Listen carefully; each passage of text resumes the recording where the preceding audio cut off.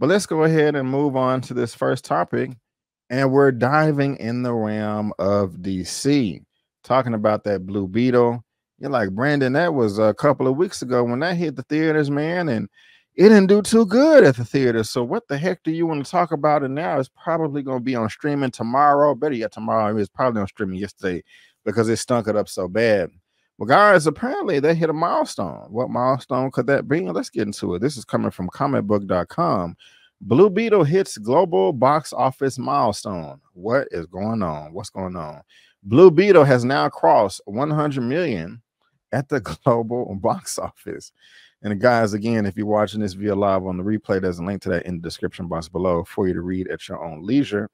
But let's get into this to see the significance. Blue Beetle has just hit a major box office milestone after a few weeks at the box office.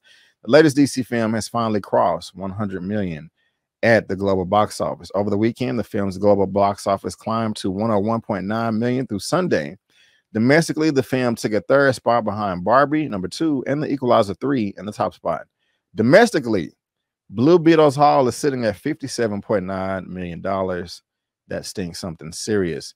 At this point, while Blue Beetle is having somewhat lackluster performance at the box office, it's still tracking to beat out Shazam! Fury of the Gods. The second Shazam film's worldwide total hit around 133.8 million, and Blue Beetle is projected to end its theatrical run with a global haul between 140 and 170 million dollars.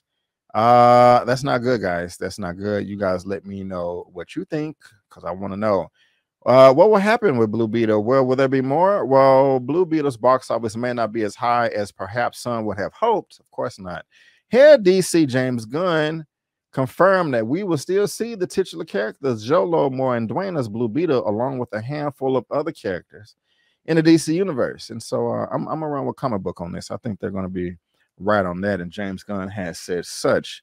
We're part of the universe. We're a part of the world. We are part of the plans that they have been creating for the future installments of the DCU. Blue Beetle director Angel Manuel Sota said in an interview earlier this summer, but we're not tied to all the films from the past. Yes, our movie lives in the world where superheroes exist, but that doesn't mean that a certain event or a certain alliance or certain things from the past dictate where our film is going. Guys, have you seen Blue Beetle? What did you think about it? Let me know. Did you check out my review? Let me know whether you agree or disagree. And how are you feeling about this, man? It's not doing well at the box office, unfortunately. Box Office Mojo, 101, 101,800,000. That's not good. The budget for this was, I think, $109 million. $109 million production budget. Yeah, 104. So the rule of 3 over here, guys. That's not, or was that 312 million? 104 times 3. Yeah. For them to feel like they didn't just completely waste their time and waste their money. And they didn't get that. Not even close. It only got this much. And so this is one of the worst of the worst. We're going to see what happened with with Aquaman 2. When that hit theaters, I don't know is it still coming out in December? I know, right, Kevin? Ouch. It hurt. It stings the nostrils. What movie is that from? Yeah, damn. I know. It's not working out for Blue Beetle. But guys, this article is in the description box below for you to read at your own leisure. So you guys let me know what y'all think about that. But hit a 1 in the chat. I know, hit on the 1 in the chat, Miss Harper. I know you was watching it. Hit a 1 in the chat if you was watching My Adventures of Superman. Hit a 1 in the chat if you was watching My Adventures of Superman. I want to know. I'm curious. Because it was a good show. And this is bringing us to topic number 2 of the day. And this is coming from, where is this coming from? This is coming from the direct.com. We have an update on season 2. The last episode just came out this Thursday and Friday, but we already know what's going to happen for season 2. Coming from the direct.com. My Adventures with Superman season 2 gets release update from producer. That is what's up right there. That's what's up right there. Who has seen the film? Not the film, but who has seen the show? Yes. Okay. Lady Hotep has seen it. Miss Harper and Teflon Don. All right. You guys won the prize. You get a high five from your boy. Anyway, y'all check out my review for this, but let me know what y'all thought. Hey, let's see. What does this say right here? My Adult Swim and Max is on My Adventures with Superman. Just got an exciting release update for season 2 run. It's upcoming run. Jack Quaid's take on Man of Steel is approaching the end of an exciting first season, taking on thrilling DC Comics villains like Livewire and Parasite while starting his alter ego career at the Daily Planet. I really did enjoy the show. My Adventures of Superman gets season 2 update. All right, Campbell, My Adventures of Superman co-producer and writer Joseph Campbell provided an update on when season 2 could potentially be released during an interview with the Superman homepage YouTube channel. Campbell wasn't able to confirm exactly when season 2 would debut, but she mentioned that it was developed and made around the same time as season 1 and teased that it will blow people's minds when it arrives. Now, I believe that, saying that it's going to blow people's minds, because if you saw the end of season 1 in episode 10, you probably said to yourself, well, damn, it's about to go down, and I cannot wait, because they were just scratching the surface. But let's see exactly what she says. Superman homepage, it says, we got the finale airing this week. Do we know when season 2 is going to premiere? Campbell. So it's not announced yet, and there's nothing I can say until it's announced. So I was going to say the season premiere is coming out. Stay tuned for season 2. We got the wonderful task of being able to make them around the same time, and I'm very excited for this. There's so much stuff in season 2 that I think is going to blow people's minds. So yeah, just stay tuned and keep watching. I will keep watching. I will. When asked about the series episode count, Campbell set into stone that it'll be 10 episodes like season 1. Tackling the chances of potential third season, she highlighted that fans are going to be screaming from the rooftops. Should it be confirmed, urging viewers to keep watching and tell others to do the same. So I think that a little bit, it depends on everybody watching. We're so happy to have 2 seasons picked up right away. So, you know, honestly, there is a season 3. All y'all are going to be first ones to know, because you're going to be screaming from the rooftops. So if you like it, keep watching. Tell your friends to watch. Rewatch on Max. Rewatch when it's on TV. The best chance to get any show picked up for another season is to watch it and talk about how much you love it. Right on, right on. Talked about they have so many plans. We have so many plans. We got lots. We got seasons upon seasons figured out. This is great. Brendan's got a whole board in his house that's got all ideas, so we kept going. I like this. Often animated shows and network will order 2 seasons started off. A given series that are worked on simultaneously, which could be a good sign when My Adventures with Superman season 2 comes out. Guys, this is amazing. I like this. Saying as early as 2024, I doubt it, because, you know, the strike is going on and everything. So I'm not going to bet on that. But they already are working on it. They can't give all the details, of course, but, you know, they do have some things up their sleeve, and this makes me happy.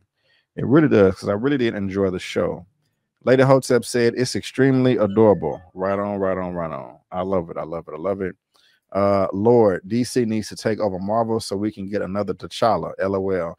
I don't know about that. They can take over the animated stuff. And I'm teasing there, but at least we're getting a season 2, Kev. Thank you for the comment.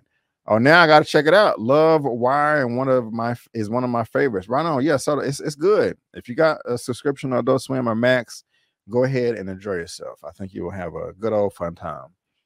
Sharronda Coleman, I have been MIA, or am I? Is that I have been me? Let me know.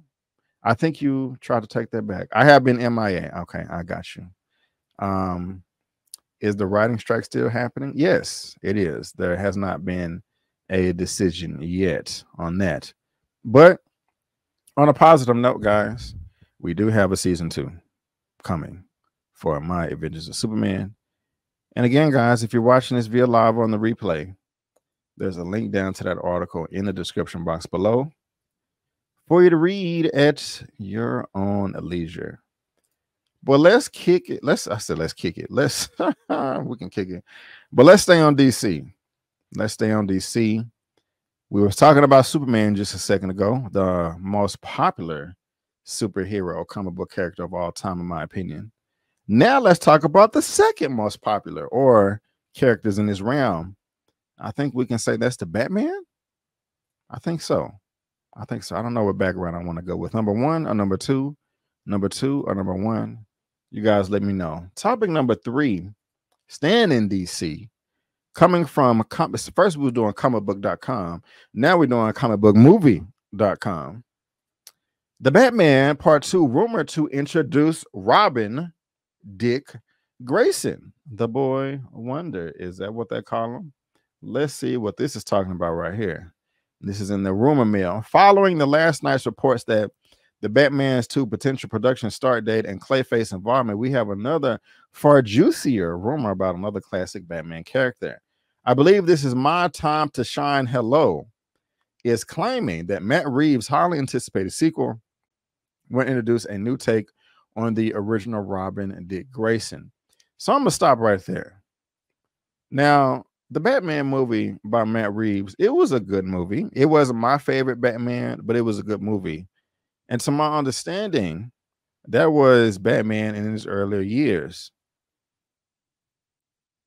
I've always had a dream since I was a little boy, and most of you may have as well when you was younger. When it comes to superhero comic book stuff, I at least want to see one character's whole story told from beginning to end in a single continuity.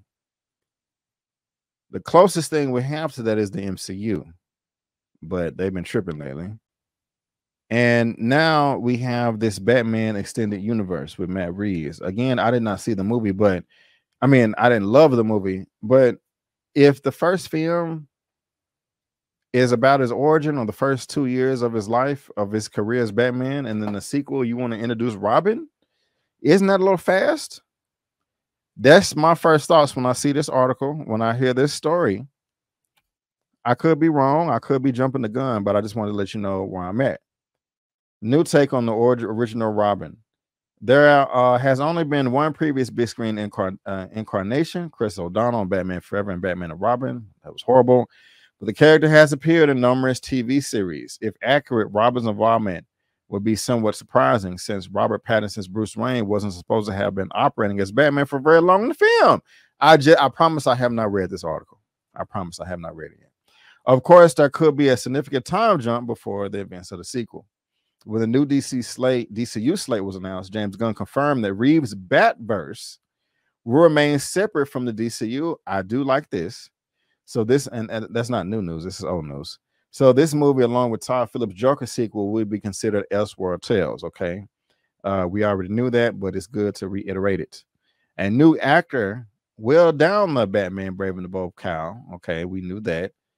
Which will also feature a different take on Robin, the Cape Crusader Damian Wayne. Robert, I don't want to see this in Batman too. Robert Pattinson.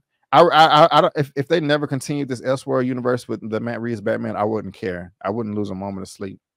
I would rather them. I'm not angry if they move forward because a lot of people liked it and it made money. So I mean, at the very least, I understand that. But if it was up to me, if I can, flip my wrist, or fling my magic wand, I would have them put their energy and resources in something else. This is talking about the cast. Plot details are still under wraps. All Reeves would offer is that the sequel will continue the epic crime saga. This is my time to shine. Hello. I know it's Robin. I know Robin is in it, Dick Grayson. And the word on the street is, they're pretty decent with their scoops. But, this is just a rumor. So did you like the first? I want to hear from you guys, whether you're watching via live or in the chat. Did you like the Batman film by Matt Reeves that came out a couple of years ago? And when they come out with part 2, are you interested in seeing Robin in this, whether it's Dick Grayson or Damian Wayne? Let me know. I'm curious. I guess little boy he was staring at in the movie is Robin. I don't even remember that.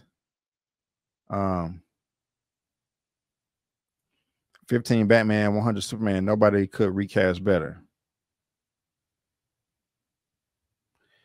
Yeah. I think it's going to be an introduction and he's going to be very young, like a baby. I'm teasing. But I don't know. I'm just not really feeling it so far. I wonder how old Robin will be. I did like the movie and looking forward to the next one. Right on. Introducing Nightwing. I'm tired of Robin. Somebody got to make some DC that make DC some money. Yeah. You fell asleep on it? Is that the first Batman? I like the Batman. Just wish DC would get it together. They get it together. They getting it together. July of 2025. We're gonna get Superman Legacy. I think it's gonna be great. I think it's gonna be great. I think it's gonna be great. But you guys, let me know what you think in that comment section below. I'm dying to know. And again, if you're watching this via live or on the replay, there is a link down to that article in the description box below for you to read at your own leisure. But let's stay on DC. This is the last topic for DC. Yes, it is. This is the last topic for DC. And we all know our boy, Mr. Giancarlo Esposito. Man, it's a legend. He's been in The Mandalorian right there. He was Gus in Breaking Bad. He was in Spike Lee movies. Look at all these credits our man has right here. He was Baxter Stockman in Teenage Mutant Ninja Turtles. I said Godfather of Harlem. Better Call Saul, The Boys. What else? What else? Man, filmography is deep. Westworld, Maze Runner, Rebel, The Get Down, The Jungle Book, Batman, Assault on Arkham, some DC stuff. It's serious. The man has range. He's talented. He can do no wrong. God, we only on 2004. Hold on, let me scroll down here real quick. Real quick. I was trying to get to the Spike Lee stuff if just somebody didn't know. Where's Do the Right Thing in? When did that movie come out? What year was it? It's down here. Am I tripping? There we go. Do the Right Thing, 89. Yeah, check out all of his stuff. Every movie. That's your homework assignment. You have a week. Okay, but topic number 4, talking about Mr. Giancarlo Esposito. We stand on DC. We got this from, what is this, GameRadar.com. Giancarlo Esposito says he's spoken to James Gunn about a DC role. What? What could he play? I remember a number of months ago, last year, he was talking about the MCU, saying that, you know, people were speculating that he could be Magneto in X-Men. I don't know about that myself. I'm pretty sure he could do a good job, but I personally don't want the race swapping. But that's me, and I don't want to get into that too much. But look at your boy. Look at your boy. The Mandalorian actor Giancarlo Esposito has revealed he's in talks over at a DC role. While speaking at Comic-Con Panama over the weekend, Esposito addressed the continuing speculation that he would appear in a superhero movie with an unexpected admission. I have been talking to James Gunn about the possibility of being in a movie. Who knows, Esposito said. Yes. A handful has already chimed in fan casts, and the replies among them are Superman villains Brainiac and Lex Luthor. One has even suggested Justice League member Martian Manhunter. Y'all want to see that? Lady Hotep, you want to see Giancarlo as Martian Manhunter? Which we certainly wouldn't be against. I don't know about that. I don't think I want to see him in makeup. You know, they could knock it out the park, but you know, right now that one is not jumping out at me. The audience member in attendance, the Twitter user, I don't feel like reading that, also claims Esposito is aware of him being fan cast at the likes of Charles Xavier, Magneto, Mr. Freeze. He also favors playing a hero over a villain. Oh, I did not know that. And knows that one day he will be hired for a Marvel and DC project. Then I gotta, you know, he can just stun on him for a little bit. That gotta feel good. You know what I'm saying? Like, I know that I can do Marvel or DC or both because I'm the shiznit. Yeah, sure. Okay, he wouldn't say it like that, but he would say it. He would think it, or it just the fact that it is true is nice. James Gunn and co-CEO Peter Safran launched DC Studios' grand plans to reboot the cinematic universe in January.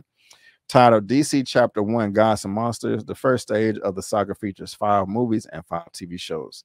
Superman Legacy, Batman the Brave and the Bold, and we went through all that before. where Esposito would fit in, then it's anyone's guess, but maybe we should let the Breaking Bad actor cook. Let him cook. I wish I had that audio right now. For more information, check out all this stuff right here. Again, guys, this is in the description box below for you to read at your own leisure. This is coming from the Film Radar, or oh no, excuse me, Games Radar. I'm so sorry. But yeah, Giancarlo Esposito is talking to everybody. So what could he play? What they say? Brainiac, Lex Luthor, Martian Manhunter. What's the? I forgot his name. I was trying to make a joke, but I can't remember the character's name. So I don't think I'm gonna make the joke because it wouldn't make any sense. But Jenna James said he needs to be a villain. Okay. Let's talk about that. Does he need to be a hero? Does he need to be a villain? The article said he wants to be a hero. So yeah. Mr. Freeze would be a good call. Really? I don't know. I mean, he could do a number of things, but I don't know. I don't know. Let's see here. The earliest you remember him is School Days. Right on, right on. Yeah, his filmography is deep. Mr. Freeze. Okay. Loved him in School Days and Fresh. Mr. Freeze is a good choice. Yeah. How is he able to promote and be at Comic-Con during the strike? Latino Slant? Latino Slant, that is a good question that I don't know the answer to.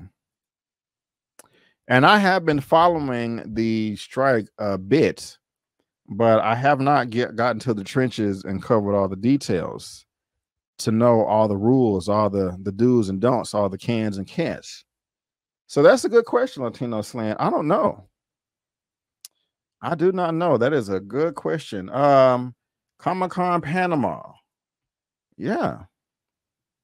Maybe because he's not promoting a specific film. Like, hey, I've been cast in this movie. I'm going to play this role. The film comes out at this time. You know, maybe that's why, because he just said we just had talks. So maybe that's the loophole. But good observation. Thank you. Thank you. Thank you. Let's see here. Let's see here. No Martian Manhunter. Okay. I'm a big fan of Mr. Esposito, aka Big Brother Almighty Esteban, but in an actual role that doesn't come with controversy and division. Yeah, we got to try to stay away from that. Oh, Zeus. Zeus. You have the casting that I would love. Ooh, Ra's al Ghul. Oh my goodness. I like it. Hold on, let me try to get off my cord here. I like it. Ra's al Ghul. I can dig that. I can do that right there. Yes. You win. You got the best comment of the live stream today with that one right there. I'm feeling like M. Bison right now. Oh my God. Yes! Yes! Yeah, man. That's better than Martian Manhunter. That's better than Freeze, Dr. Doom, not Dr. Doom, Brainiac or Lex Luthor. Lex Luthor wouldn't be bad, but I like Ra's. I like Ra's al Ghul. I want that. That's it. That's it. That's the casting. James Gunn, make it happen. Are you serious? Great job. I'm like really excited now. Yeah. Okay. Y'all, what y'all think about that? And you can put your own bid in there as well. But yeah, I like that. Soto said I can see him as Mr. Freeze. Exquisite Corliss. Giancarlo is such a talented actor. He is. He deserves a comic book movie franchise. I would pay the money. I would pay the money. Only hero I could see him as is a seasoned icon or Mr. Terrific. I know who icon. I don't know who Mr. Terrific is. Yes, this is true. The man can literally do anything. This is true. This is true. Oh, okay. That's a good one. Vandal Savage. Okay. That's another good one. I like it. Y'all, that's two dope ones right there. I don't. Do I like Vandal Savage more than Ra's al Ghul? He would man. I can see Sinestro. Zeus is on fire today. Zeus is on fire today. Oh man, I like that. Yes, y'all keep it coming. Keep it coming. Let's see here. The easiest choice, I guess, for Giancarlo Esposito would be Brainiac or Lex Luthor, but he played Lex type character in The Boys. Sinestro. Yeah, Sinestro. I like Sinestro. I like Vandal Savage. Yeah, man. I like Ra's al Ghul. Those are damn good. No, what's up with Ruto? I don't know. Batista's Vandal Savage? Maybe, but right now I cannot get Drax out of my head. I cannot get Drax out of my head. He is growing, he is getting better, you know. But right now I got him, I got Drax on my mind. Calazan, Mr. Terrific, was on Arrow for a few seasons. I think I remember that. Brainiac. Okay. Y'all, that's right now. The Ra's al Ghul, the Vandal Savage, and the Sinestro are winning. Sinestro is in last place. I'm dashing back and forth between Vandal and Ra's al Ghul. Those are two dope ass characters that he could kill. Man, hold up. That's I am impressed. Great job, Zeus. Great job, everybody. That was fun right there. But yeah, guys, let me know again. Watching via live on the replay, who could Giancarlo Esposito play in DC since he's talking to James Gunn? And if anybody knows if he's allowed to even do this bit of promoting, you know, since there's a strike, fill us in as well. You know, this is a community and we all trying to learn together. But guys, that's gonna wrap it up with the DC. Now let's go ahead and move on to the Marvel.